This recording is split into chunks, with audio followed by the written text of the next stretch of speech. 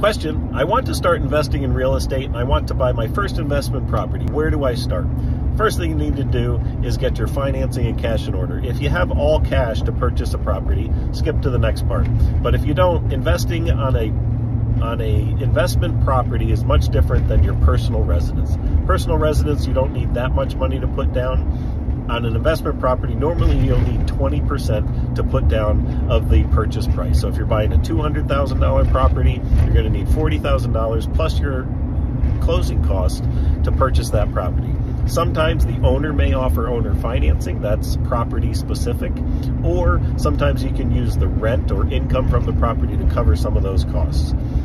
But that's how much you'll need. You can get that money sometimes from the equity in your home or another property you own, or from a gift from a relative.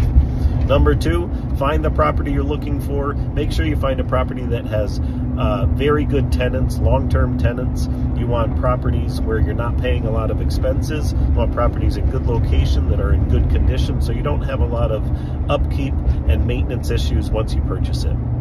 Number three, once you find that property, you want to do a cost analysis. You need to find out the gross income that is coming into that property from the tenants and the rents, how much per month and annually. Then you need to find the gross and total expenses that you have to pay and you have to cover for that property each month and each year. Those will be the taxes, the insurance, any utilities, heat, electric, water, sewer, gas that you are paying, any other plowing, maintenance, or lawn mowing or upkeep needs that you have to take care of. Once you get the gross profit, you want to take off the total expenses. That will give you the net operating income. That tells you how much actual money that you're going to be getting each month and each year.